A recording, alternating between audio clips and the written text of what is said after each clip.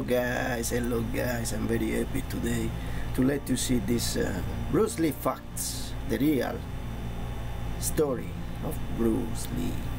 So Bruce Lee, born in November 27, 1940, and he died, sorry to say, to July 20, 1973. He was a Chinese-American, Hong Kong actor, martial artist, martial arts instructor, philosopher, movie director, movie producer, screenwriter, and founder of the Jeet Kune Do martial arts movement. Lee is famous for making martial arts popular in the United States in 1970s when he played in a series of movies. These include the first ever martial arts movie in the United States called Enter the Dragon. It was the most successful and famous, which was released after Bruce's death. He died in 1973 during the production of a movie called The Game of Death. The movie was not finished, although some complete sections were later released. Almost 20 years later, his son, Brandon Lee, would also die while making a movie. Lee also taught other people martial arts, including actors like Hugo Cherry, Steve McQueen, James Coburn, and basketball player Kareem Abdul-Jabbar. He inspired many other actors who are famous for using martial arts in their movies, including Jackie Chan, Jet Li, and Chuck Norris, and Jean-Claude Van Damme. Jackie Chan had a small part in Enter the Dragon, and Chuck Norris co-starred in The Way of Dragon.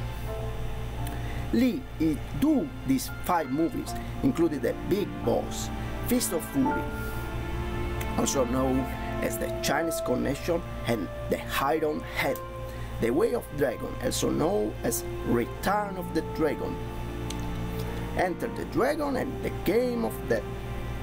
He is known for his major contribution to both the Hong Kong and American movie industry during the 1970s. His martial arts movement are very innovative ideas, including Jeet Kune Do. His philosophy, his physical fitness ability, is considered to be a cultural icon.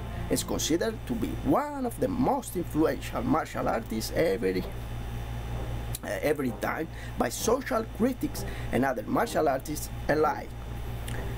Unfortunately, on the night of July 20, 1973, Lee, at the age of 32, died at his home from cerebral edema, which is a build-up of fluid around the brain. This is believed to have been caused by reaction to painkillers that he was taking for a back injury. So, it's a long story. So, Bruce Lee's father, that is called Lee Ho Chuan, was a famous Cantonese opera singer based in Hong Kong. In December 1939, his parents went to Chinatown in San Francisco in California for an international opera tour. Sorry, my wife. He was born there on November 27, 1940, making him a dual Hong Kong and United States citizen by birth. At 4 months old, April 1941, the Lee family returned to Hong Kong, and soon after, the Lee family led an unexpected 4-year hard life as Japan in the midst of World War II. Launched a surprise attack of Hong Kong in December 1941 and ruled for 4 years. Bruce's father, Lee Ho Chuan, was Cantonese, and his mother, Grace Ho, was of Eurasian ancestry. Lee's maternal grandfather was Cantonese, his maternal grandmother was English, and his maternal uncle, Robert Ho too, was a successful Hong Kong businessman of Dutch, Jewish, and Cantonese descent. His career and education. In 1940, until 1940 to 1958, early roles schooling and martial arts initiation. Lee's father, Lee Ho Chuan, was a famous Cantonese opera star. As a result, the junior Lee was introduced to the world of cinema at a very young age and appeared in several films as a child. Lee had his first role as a baby, who was carried into the stage in the film Golden Gate Girl. He took his Chinese stage name as Zhu Fan. Lee the Little Dragon for the fact that he was born in both the hour and the year of the dragon by the Chinese zodiac. So he had two names, Zhu Fan, that means come back, and Little Dragon. So official in movies he was called Little Dragon. Sorry for the wrong. As a 9-year-old, Wood co-starred with his father in The Kid in 1950, which was based on a comic book character and was his first leading role. By the time he was 18, he had appeared in 20 films. After attending Tak Sung School, several blocks from his home at 208 Natal Road, Hulong, Lee entered the primary school division of the Catholic La Salle College at the age of 12. In 1956, due to the poor academic performance and possibly poor conduct, he was transferred to St. Francis Xavier College, where he would be mentored by Brother Edward, a teacher and coach of the school boxing team. After Lee was involved in several street fights, his parents decided that he needed to be trained in the martial arts. Lee's friend William Chung introduced him to Ip Man, but he was rejected from learning Wing Chun Kung Fu under him because of the long-standing rule in the Chinese martial arts world not to teach foreigners. His one-quarter German background from his father's side would be an initial obstacle toward his Wing Chun training. However, Chung would speak on his behalf and Lee was accepted into the school. Lee began training in Wing Chun with Yip Man. Yip tried to keep his students from fighting in the street gangs of Hong Kong by encouraging them to fight in an organized competition. After a year into his Wing Chun training, most of Yip Man's other students refused to train with Lee when they had learned of his mixed ancestry, as the Chinese were generally against teaching their martial arts techniques to non-Asians. Lee's sparring partner, O.C. Chung, states probably fewer than 6 people in the whole Wing Chun clan were personally taught or even partly taught by Yip Man. However, Lee showed a keen interest in Wing Chun and continued to train privately with Yip Man, William Chung, and Wong Chun Lim. In 1958, Bruce won the Hong Kong school boxing tournament, knocking out the previous champions, Gary Helms, in the final. That year, Lee was also a cha-cha dancer, winning Hong Kong's Crown Colony Cha-Cha Championship. From 1959 to 1964, sorry for my English, continued studies and martial arts breakthrough. In April 1959, Lee's parents decided to send him to the United States to stay with his older sister, Agnes Lee, who was already living with family friends in San Francisco. After several months, he moved to Seattle in 1959 to continue his high school education, where he also worked for Ruby Chow as a live-in waiter at a restaurant. Chow's husband was a co-worker and friend of Lee's father. Lee's elder brother, Peter Lee, would also join him in Seattle for a short stay before moving on to Minnesota to attend college. That year, Lee also started to teach martial arts. He called what he thought Jun Fan Kung Fu, literally Bruce Lee's Kung Fu. It was basically his approach to Wing Chun. Lee completed his high school education and received his diploma from Edison Technical School on Capitol Hill in Seattle. In March 1961, Lee enrolled at the University of Washington and studied dramatics arts, philosophy, psychology, and various other subjects. Lee dropped out of college in early 1964 and moved to Oakland to live with James Yim Lee. James Lee was 20 years senior to Bruce Lee and a well-known Chinese martial artist in the area. Together they founded the second Jun Fan martial arts studio in Oakland. James Lee was also responsible for introducing Bruce Lee to Ed Parker, an American martial artist. At the invitation of Parker, Lee appeared in the 1964 Long Beach International Karate Championship and performed repetition of two-finger push-up, using the thumb and the index finger of one hand, with feet at approximately shoulder wide apart. 1966-1970, American roles are creating Jeet Kune Do. From 1966 to 1967, Lee played the role of Kato, alongside the title character played by Van Williams in the TV series produced and narrated by William Dozier, titled The Green Hornet. Based on the radio show by the same name, the show lasted only one season, 26 episodes, from September 1966 to March 1967. Lee and Williams also appeared as their character in 3 crossover episodes of Batman. Another Williams Dozier produced, this is the egg, how to say, Easter egg of the video. Another Williams Dozier produced the television series. The Green Hornet introduced the adult Bruce Lee to an American audience and became the first popular American show presenting Asian-style martial arts.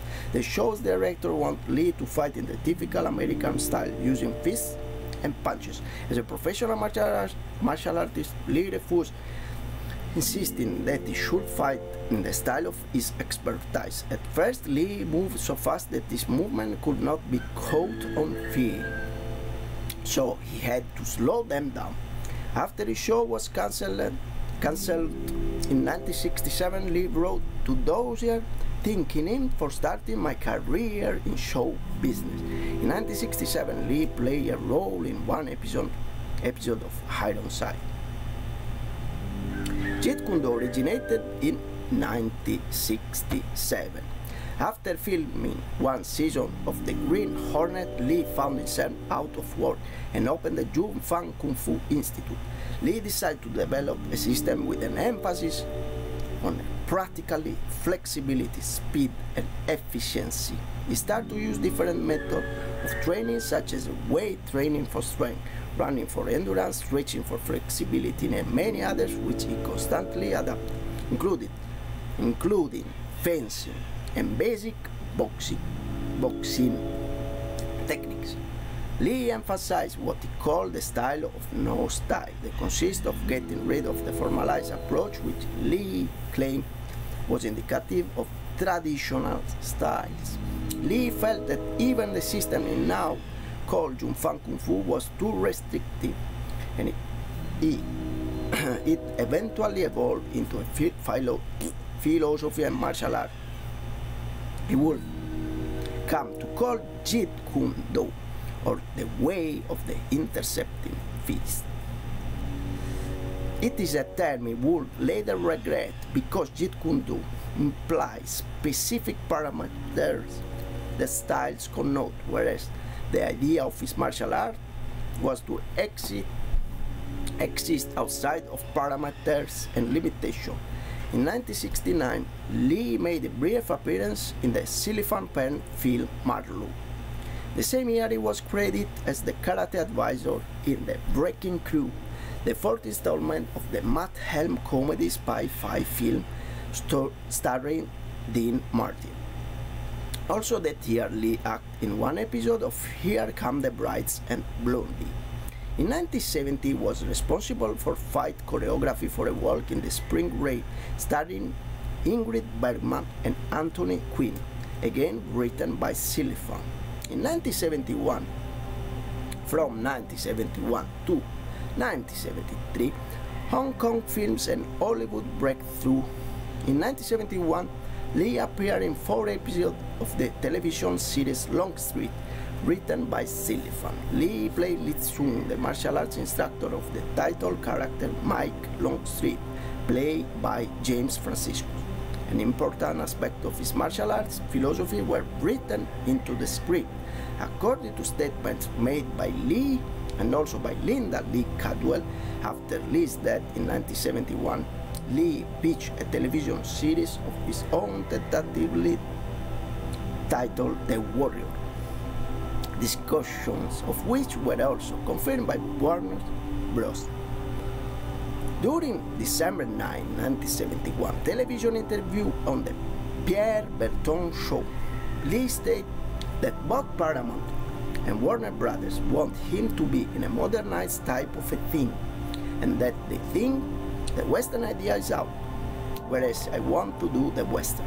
According to Caldwell, however, Lee's concept was retooled and renamed Kung Fu, but Warner Bros. Gave Lee no credit. Warner Brothers states that they had for some time been developing an identical concept created by two writers and producers, Ed Spielman and Howard Friedlander, in 1969, as stated by Lee's biographer Matthew Pauli. According to these sources, the reason Lee was not cast was because he had a thick accent, but Fred Rentrow attributes that to his ethnicity. The role of the Shaolin monk in the Wild West was eventually awarded in the non-martial artist David Carradine. In the Pierre Berton show interview, Lee stated he understood Warner Brothers' attitudes toward casting in the series. They think that business-wise it is a risk. I don't blame them. If the situation were reversed and an American star were to come to Hong Kong and I was the man with the money, I would have my own concern as to whether the acceptance would be there. Producer Fred Weintraub has advised Lee to return to Hong Kong and make a feature film which he could showcase to executives in Hollywood. Not happy with his supporting roles in the US, Lee returned to Hong Kong, unaware that the Green Hornet had been played to success in Hong Kong and was unofficially referred to as the Kato Show. He was surprised to be recognized as the star of the show. After negotiating with both Shaw Brothers Studio and Golden Harvest, Lee signed a film contract to star in two films produced by Golden Harvest. Lee played his first leading role in The Big Boss, 1971, which proved to be an enormous box office success across Asia and catapulted him to stardom. He soon followed up with Fist of Fury, 1972, which broke the box office record set previously by The Big Boss. Having finished his initial 2-year contract, Lee negotiated a new deal with Golden Harvest. Lee later formed his own company, Concord Production, with Raymond Cho. For his third film, Way of the Dragon, 1972, he was given complete control of the film's production as the writer, director, star, choreographer, and fight scenes. In 1964, a demonstration in Long Beach, California, Lee met karate champion Chuck Norris, the world champion, 7-time world champion. In Way of the Dragon, Lee introduced Norris to moviegoers as his opponent. Their showdown has been characterized as one of the best fight scenes in martial arts and film history. The role had originally been offered to American karate champion Joe Louis. Fist of Fury and Way of the Dragon went on to gross an estimate in US dollar 100 million and 130 million worldwide, respectively. From August to October 1972, Lee began work on his fourth Golden Harvest film, Game of Death. He began filming some scenes, including his fight sequence with 7 feet 2 inches, 218 centimeters, American basketball star Kareem Abdul-Jabbar, his former student. Production stopped in November 1972 when Warner Brothers offered Lee the opportunity to star in Enter the Dragon. the first film to be produced jointly by Concord Golden Harvest and Warner Bros. Filming began in Hong Kong in February 1973 and was complete in April 1973. 1 month into the filming, another production company, Star Seas Motion Pictures, promoted Bruce Lee as a leading actor in Fist of the Unicorn, although he had merely agreed to choreograph the fight sequence in the film as a favor to his longtime friend Unicorn Chan. Lee planned to sue the production company, but retained his friendship with Chan. So, however, only a few months after the completion of Enter the Dragon and 6 days before it's in July 26, 1973, he died.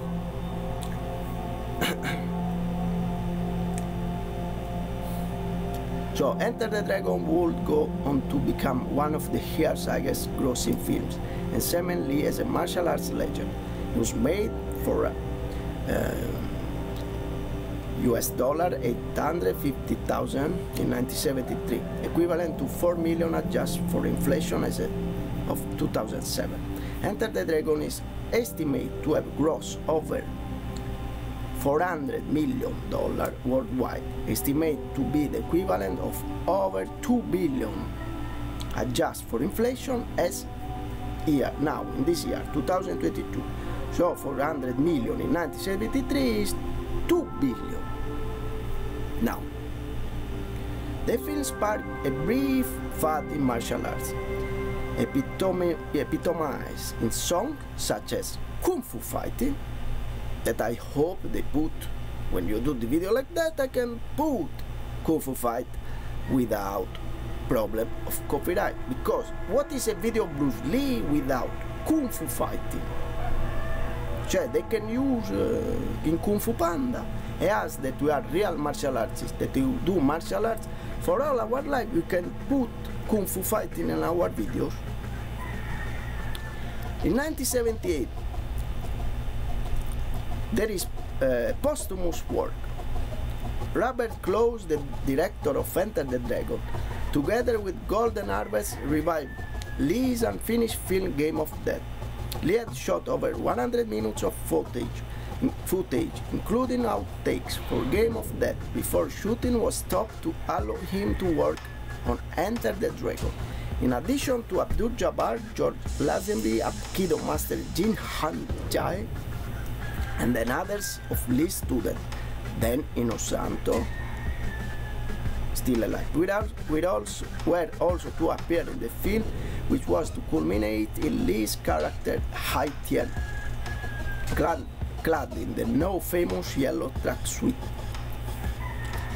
taking on a series of different challenges on each floor as they made their way through a 5-level pagoda.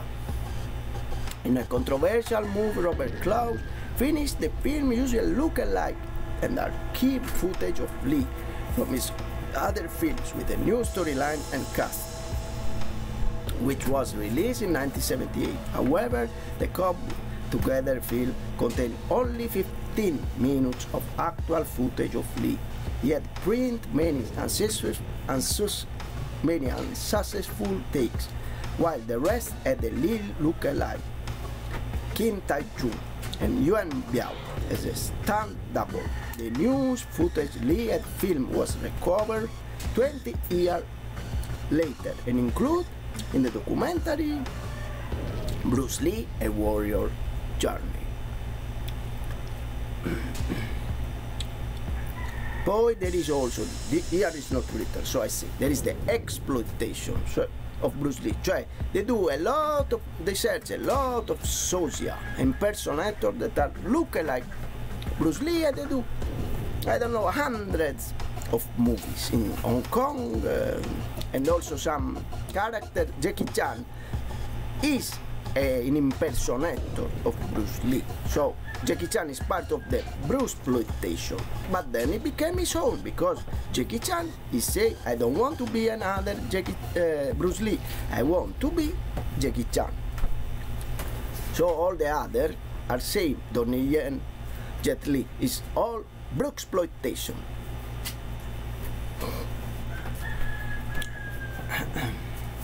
Apart from Game of Death, other future film projects were planned to feature Lee at that time.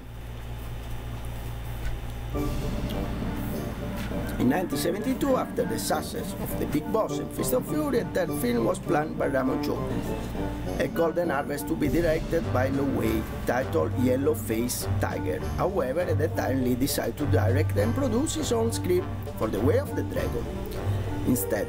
Although Lee had formed a production company with Raymond Cho, a period film was also planned from September-November 1973 with the competing Shaw Brothers studio to be directed by either Chor Yuan and Chen Kang and written by Yi Kang and Chang Che, titled The Seven Sons of the Jade Dragon.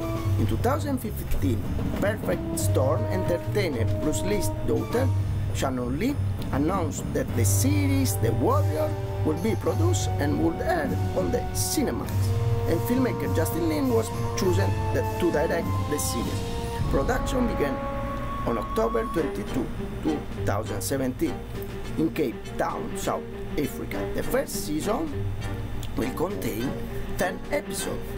In April 2019, Cinemax renewed the series for the second season. On March 25, 2021, it was announced that producer Jason Coterie has acquired the right to The Silent Flute to become a miniseries which will have John Fusco as a screenwriter and executive producer.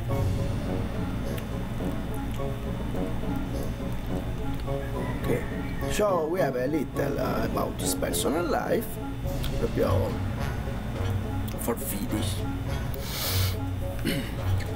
Lee's Cantonese birth name was Lee Jun-fan. The name homophonically means return again, and was given to Lee by his mother, who felt he would return to United States once he came of age. Because of his mother's superstitious nature, she had originally named him Siphon, which is a feminine name meaning small phoenix. The English name Bruce is thought to have been given by the hospital attending physician, Dr. Mary Glover. Lee had three other Chinese names: Li Yuan Cham, a family clan name; Li Yuan Kam, which he used as student name while he was attending La Salle College, and his Chinese screen name Li Shulong. Shulong means little dragon. Lee's given name Jun-fan was originally written in Chinese as, okay, ideogram you search. However, the Jun Chinese character was identical to part of his grandfather's name, Li Jun-biu. Hence, the Chinese character for Jun in Lee's name was changed to the homonym Jun in another ideogram, instead to avoiding naming taboo in Chinese tradition. Cioè, it's a taboo name. Lee's father, Li Hoi-chuan, was one of the leading Cantonese opera and filming actors at the time, and was embarking on a year-long opera tour with his family on the eve of the Japanese invasion of Hong Kong. Li Hoi-chuan had been touring the United States for many years and performing in numerous Chinese communities there with success. Although many of his peers decided to stay in the US, Li Hoi-chuan returned to Hong Kong after Bruce's birth. Within months, Hong Kong was invaded, and the Lees lived for 3 years and 8 months under Japanese occupation. After the war ended, Li Hoi-chuan resumed his acting career and became a more popular actor during Hong Kong's rebuilding years. Easter egg. Lee's mother, Grace Ho, was from one of the wealthiest and most powerful clans in Hong Kong, the Ho Tuns. She was the half-niece of Sir Robert Ho Tun, the Eurasian patriarch of the clan. As such, the young Bruce Lee grew up in an affluent and privileged environment. Despite the advantage of his family status, the neighborhood in which Lee grew up became overcrowded, dangerous, and full of gang rivalries due to an influx of refugees fleeing communist China from Hong Kong at the time of British Crown colony. Gray saw is reported as either the adopted or biological daughter of Ho Kum Tong and the half niece of Sir Robert Ho Tang, both notable Hong Kong businessmen and philanthropists. Bruce was the fourth of 5 children: Phoebe Lee, Agnes Lee, Peter Lee, and Robert Lee. Gray's parentage remains unclear. Linda Lee, in her 1989 biography, The Bruce Lee Story, suggests that Gray had a German father and was a Catholic.